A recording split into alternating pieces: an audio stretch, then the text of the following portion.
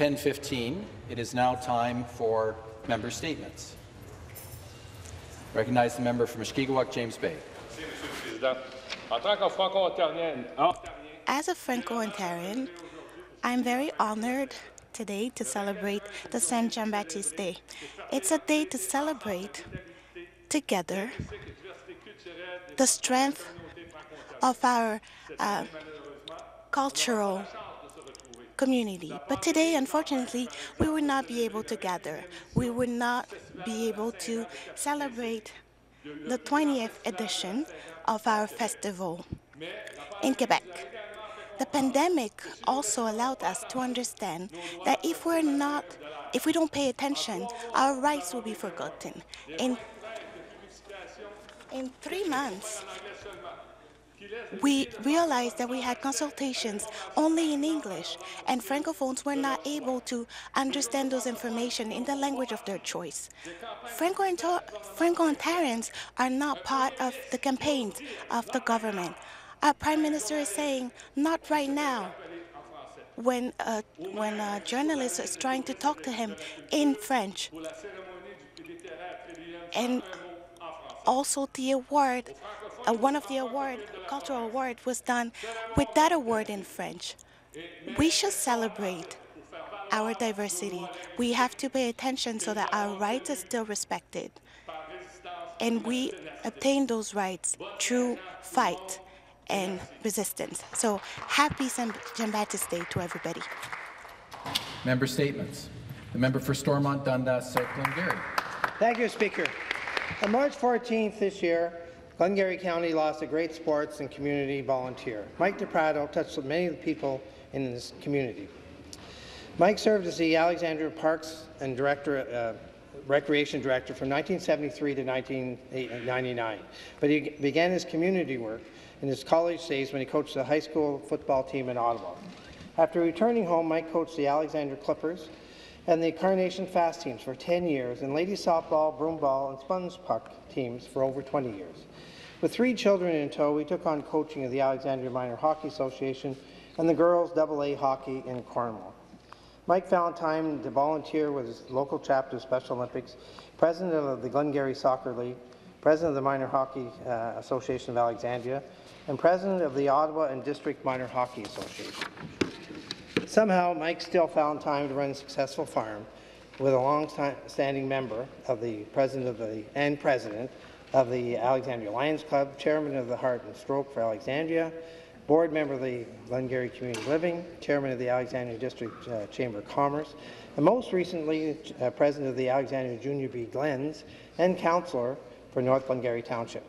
So if you were involved in local sports, you knew Mike. And during my time in the Glengarry Border League and the Charland Minor Hockey and Charland Minor Soccer Associations, I was privileged to work with him, witnessing firsthand his ability to bring people closer together. Mike was named Volunteer of the Year in 1992 and by the Lions Club of Alexandria, and honoured with the Queen's Jubilee Medal in 2003, and inducted in the Glengarry Sports Hall of Fame in 2009. Mike, your family, your community, and Eastern Ontario will miss you. May you rest in peace, my friend. Thank you. Thank you. Member statements. The member for Windsor West. Thank you, Speaker. QP Ontario and SEIU are celebrating today, June 24th, as Developmental Service Worker Appreciation Day. OPSU members have celebrated Developmental Service Appreciation Week as well. This is a special opportunity for all of us to recognize the crucial contributions of workers in the developmental services sector who are supporting people with intellectual and developmental disabilities. And on behalf of myself and my entire NDP caucus, I want to say thank you to the developmental service workers that are out there doing incredibly hard work on a good day, let alone during a pandemic. People with intellectual and developmental disabilities have been an afterthought in government decision-making for years. Whether it's the decades-long waitlist for supportive housing, ODSP rates that keep people in poverty, or the consistent underfunding of developmental service agencies, both Liberal and Conservative governments have put people with disabilities last. The workers who support these individuals day in and day out are not being compensated or treated fairly for their invaluable work they do. They work long hours, often in multiple part-time, low-wage jobs. They are burnt out, and particularly during this pandemic, many feel neglected. The Premier failed to make PPE widely available in congregate living settings, which compromised the safety of people with disabilities and support workers alike. We saw a horrifying situation at Participation House in Markham, where dozens of workers became sick and could no longer work, so when the outbreak began among the residents, they were short-staffed. Tragically, Speaker, people died. We cannot repeat these mistakes. People with intellectual and developmental disabilities and the crucial workers who support them deserve so much better. I am once again urging this government to make this a priority, not an afterthought, and invest in a truly inclusive and accessible province for all. Thank you. The member for Burlington. Thank you so much, Speaker. Last night, I joined the Burlington Chamber of Commerce virtually for their 2020 Business Excellence Awards. I was so proud of everyone last night with their willingness for change. I want to congratulate this year's winners, Burlington Green, James John from Guaranteed Removals, fully promoted Burlington, Rubicon Safety, National Tire Distributors, ATS Scientific, Fern Hill School, Endress and Hauser Canada, Park, Market and Refillery, Bozic Orthodontists, who did my teeth 49 years ago, Cargo Tech, Hunter Amenities, and the Royal Canadian Legion Branch 60. I also presented a surprise award, the Heritage Award, and I was honoured to do so to Don Smith of Smith's Funeral Home. This family-owned business has been in Burlington for over 100 years and has been operated by the Smiths family since 1938. It takes a village to raise a child. That's why I'm excited to join Janice Robinson and the incredible team of Halton's Children's Aid tonight in recognizing 9 outstanding children, youth board members and staff. With Canada Day just around the corner, I'm definitely looking forward to the host of Canada's largest Ribfest, the Burlington Lakeshore Rotary Club's first ever drive-through Ribfest on July 1st at the Burlington Central Mall. Speaker, I will be busy between now and then doing countless deliveries of hundreds of my free Canadian flag yard sign as well. Thank you so much, Speaker. Next member statement, the member for Ottawa Centre. Thank you, Speaker. Last week, Ottawa lost an angel who left us to be with the angels. His name was Abel Mengestab. He was 20 years old. He was a third-year student at Carleton University. By age 20, Abel had co-chaired the Carleton University NDP Club. He'd served as president of the NDP Riding Association. He even managed campaigns in Nepean, Speaker. Abel also made history. As a proud black youth, he helped elect Ralston King, Ottawa's first black municipal councillor. He took long bus rides from Nepean to make that happen, and he did the same for us in Ottawa Centre. Abel had a gift, Speaker, you can't teach. He was a happy warrior, just like Jack Layton. It's hard to find a photo of Abel without his trademark wide smile and glowing eyes. Jill O'Reilly, our 2018 campaign manager, said, "I want my son to be just like Abel, positive, dedicated, and full of life." George Alcura, the president of the NDP in Ottawa Vanier, said, "While the rest of us grew more salty, Abel, you were always there to find reasons to keep your smile on." At times like this, Speaker, it's hard to smile. Those who knew Abel in Ottawa and elsewhere are devastated. But for inspiration, Speaker, I turn to Romans 8:18, scripture that Abel once posted to his own Facebook page. "For I consider the sufferings of this present time are not worthy of the glory that will be compared to be revealed in all of us." Rest in power, Abel. We love you.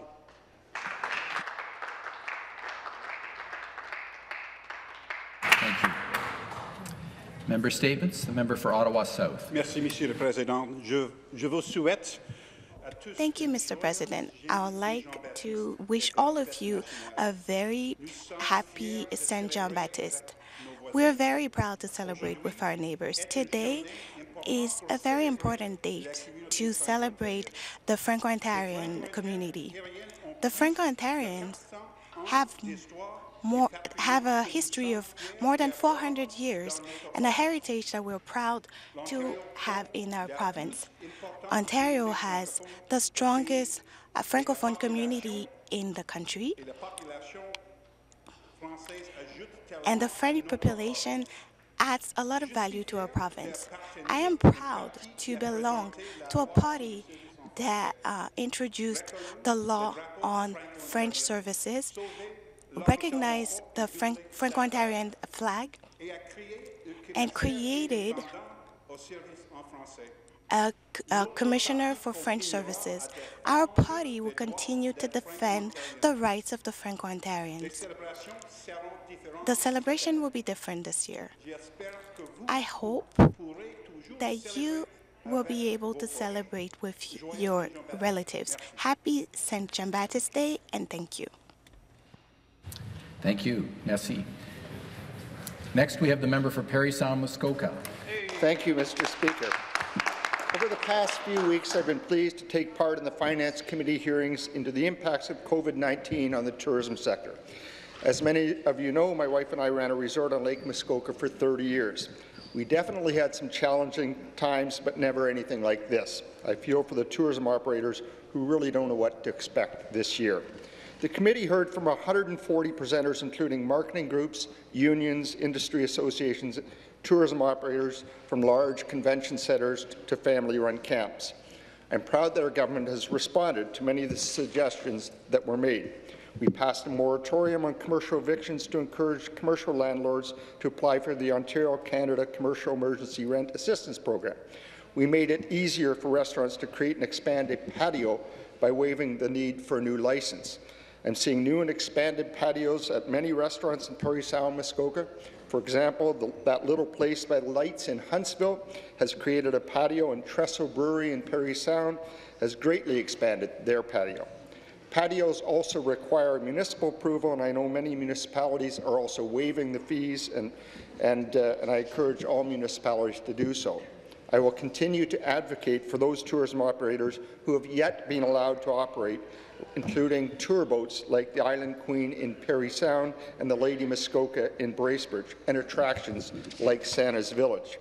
It's a huge relief that much of the tourism and hospitality sector has been allowed to reopen, but even open, these operators and their employees are facing a very uncertain future. That's why it's so important that Ontarians support their local tourism and hospitality businesses this summer.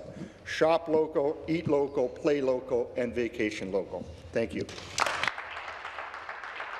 Thank you. Next, we have the member for Kiiwetinoong. Miigwech, Speaker, I rise today to speak about Indigenous History Month. This Indigenous History Month, I want to speak on the genocide committed against our communities by Canadian colonial powers. The wounds of colonialism are not healed and live today in the systemic racism that tears our communities apart and violates our human rights. I'm tired of the government's lip service, always promising but not delivering. From my standpoint, there's no reconciliation without justice. How can there be reconciliation when government has not reduced the number of Indigenous children in the child welfare system, has not reduced the number of Indigenous peoples incarcerated, has not improved food security in the remote and isolated communities, has not properly funded mental health services to meet our needs to lessen the suicide crisis among our people, has not provided clean drinking water and housing in our communities. It seems that we are in a different Ontario. That's why I have said that reconciliation is dead and it was dying, and that governments are killing it. It is beyond the time to recognize the inherent rights of Indigenous peoples, to consider our voices as rights holders in these territories, and to stop excluding us from the policy-making processes. And this month, and all months, I recognize the strength, resilience, and hope of all Indigenous people in Ontario. Miigwech. Thank you very much. Member statements. The member for Perth Wellington. Thank you, Speaker. Speaker, for Ontario's long-term care homes, COVID-19 was a time of incredible difficulty and continues to be. Tragically, some homes have failed. We've all heard it, and we need to fix it. But we don't hear as much about the homes and staff who, despite everything, rose to the challenge. In Perth Wellington, several homes went into outbreak. Hillside Manor, Greenwood Court, Royal Terrace, and Strathcona. They are no longer an outbreak.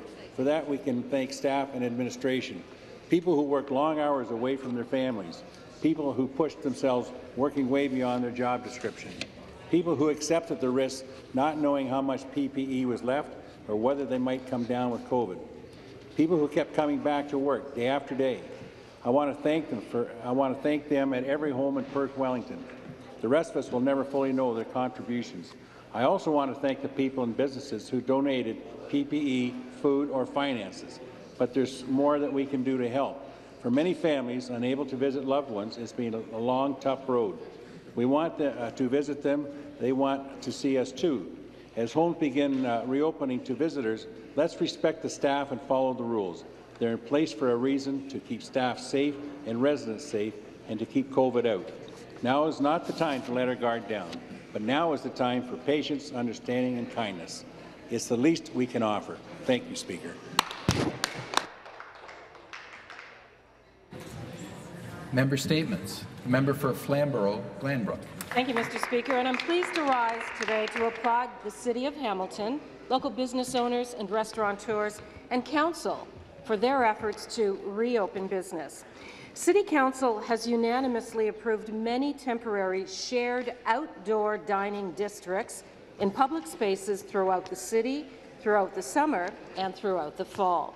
It was an idea put forward by entrepreneur Jason Cassis. Since the COVID crisis began, Cassis has seen opportunities where others have seen obstacles. Hamilton's small business community has envisioned restaurants expanding capacity by creating patios and piazzas on public spaces including sidewalks, parking lots, and roadways. Restaurants and bistros along King William Street have expanded seating capacity onto the roadway. 32 similar projects are being developed in Hamilton, and although some establishments were denied the opportunity to open due to their proximity to homes, 70 restaurants have received permits so far. Permit fees have been waived and permits have been fast-tracked. Restaurants have been allowed to extend their liquor licenses into public spaces. And this is another example of our government reducing red tape. I'm proud to say that Hamilton has taken the lead on the outdoor dining idea, and other communities are now following suit. They allow for expanded capacity while complying with physical distancing regulations. For many, outdoor dining could mean the difference between a successful summer season or closure. And I'm proud to say that the Hamilton hospitality industry has taken the Premier up on his challenge to be creative and innovative during the COVID crisis, and they are doing so successfully. Thank you very much. That concludes our member statements for this morning, and I would like to